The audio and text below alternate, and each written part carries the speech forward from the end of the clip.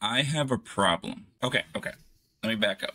Not that kind of problem. No. My problem is that I tend to overthink and overanalyze what I'm doing. And what that means is that I tend to shoot and reshoot many of the things that you're seeing on this channel. Sometimes redoing a single line 8 to 10 times just to get it the way I like. I need a tool that will not only help me get rid of bad takes and get rid of silences, but also allow me to dub over words if I get one or two words wrong. I want to be able to edit that right then and there instead of going back and reshooting the entire product. In this video, I'm going to show you a tool called Descript. And what Descript will do is not only allow me to edit my videos, not only will it transcribe my videos and put subtitles in there, it'll not only give me an automatic green screen, but if I make a mistake on one or two words, I can go in there and dub it myself automatically without having to reshoot the entire thing. Let's dive in and I'll show you what it's all about. This is Descript. Once you log in,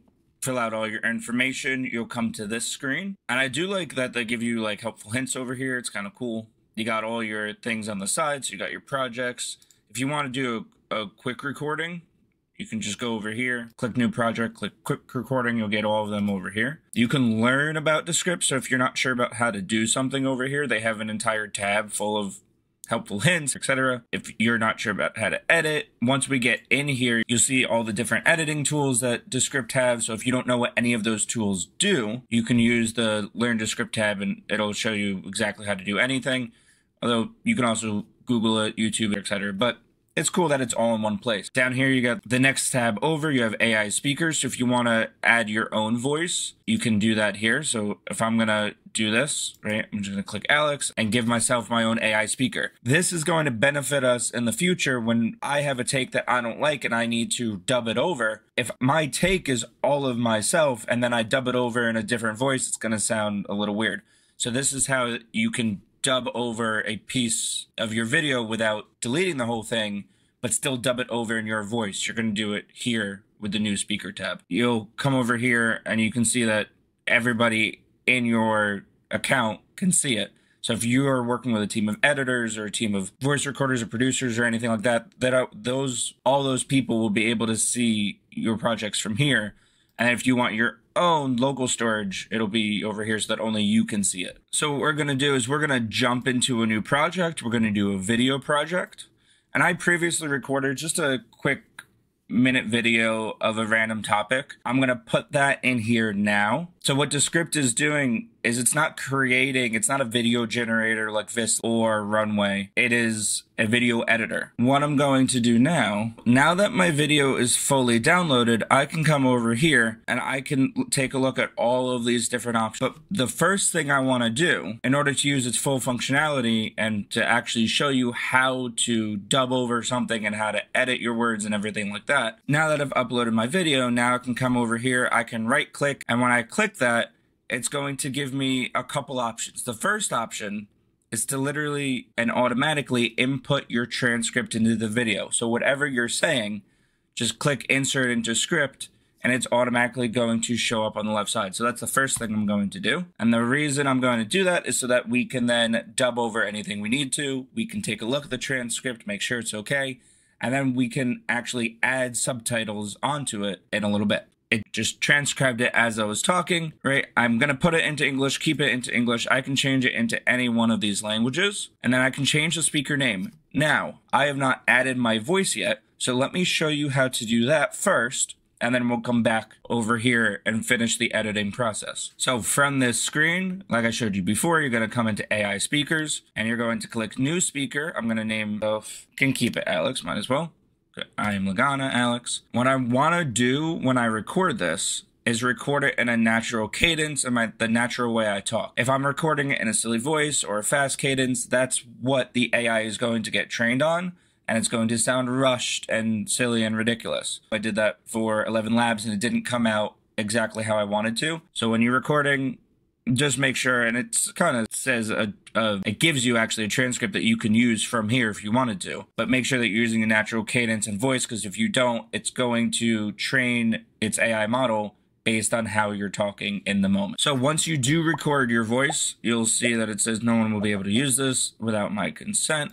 And there is on Descript's website a more distinct privacy policy if you want to go take a look at that. But basically it's saying that without your direct consent, this voice can't go anywhere except for Descript servers. They won't use it for any of their promotional things, training materials for their other voices, etc., etc. So now that I'm uploading it, it's going to take a little bit. It's going to authorize it. It's going to make sure that it's good to go. It's going to train it. And now when I come back into my projects and take a look, I can add the speaker and it'll show up over here. So now that I have my voice and I have my transcript in here, now that I'm here, let's say that I didn't want this to be truffle fried potatoes, and instead I wanted to replace it with something else. So what I would do is click on overdub, and if I didn't want it to say truffle fried potatoes and instead I wanted it to say truffle fries, I'd write Parmesan truffle fries, overdub it. It's going to generate the AI speech. And once it stops flashing and it becomes solid, that's how you know when it is finished. So now what I'm going to do is just play it for you. So now truffle potatoes, instead of saying truffle potatoes, it's now going to say Parmesan truffle fries. The video is not going to change, however, the voice will. So instead of me in the video saying it, the AI version of my voice is going to dub it over instead. You got mashed potatoes and French fries and garlic potato, Parmesan truffle fries and sweet potatoes. And if you really didn't like the way it sounded, you could always just record it yourself instead, right? Go to replace section and do it that way. Now I can take a look at all these options on the right. Underlord, trying to help you instead of taking over your project and making it completely AI, it's leaving it up to you. Now what you can do over here is you can have AI edit wording for clarity. So if you just have stock images or B-roll and you're voicing over it, this would be perfect because it'll edit your script in a way that makes it sound better. You can have studio sound so that your voice quality, and if you have music in the background or something, it'll make it even more professional. You can remove retakes, so if you're saying the same line over and over again because you're making mistakes, you can get rid of it that way. Unfortunately, the eye contact feature is a premium version. All of these with the hourglass are ones that I can use but have a limited use of, and all of the ones with the lightning bolt are ones that I need to pay for it. So the eye contact feature and the translate feature. The rest of these, generated an image, green screen, they all have a limited use. And right now it just says I can use it up to 3 times on the free version, and then I can upgrade for more. The other things you can do with your project is you can layer it. So Descript is also a full-on editor. So if you wanted to add another layer to this, right, I can come over here. I have videos, I have images, I have GIFs, I have stickers, and I can layer it like that. Or I could just make it bigger and layer it on top, something along those lines. Petition. And when I play the video, it will move with it because it is potatoes. Potatoes. Right? A potato. I can come over here and put an arrow in. I can add an effect to make it even more obvious. I can add an animation. So I can zoom in, zoom out. The effects, I can blur it, I can zoom it in. So what's cool about the effects bar is if I come to my, so let's get rid of these for now. Sorry, potato. What I can do here is I can actually come over here to the green screen effect and put on my green screen, and now it's going to take a little bit to apply it, and it's going to get rid of the background automatically. So now that I've added the green screen effect, it got rid of my entire background. So now when I'm talking, I love that it works even through a video, so not just a picture anymore. It is now completely green screen. I can layer it so that it's behind everything in the scene tab, and now when I'm talking, I didn't have to rotoscope anything out. It's all within Descript's tools. Any one of these, I can add sound effects. All right, let's just say I'm going to add slow motion into here. I can drag and it'll add it to my video. Now, here's where it gets kind of cool because there's a timeline button down here. So if I wanted to be very specific with how I do my music or when I want the green screen to take place, I can move everything around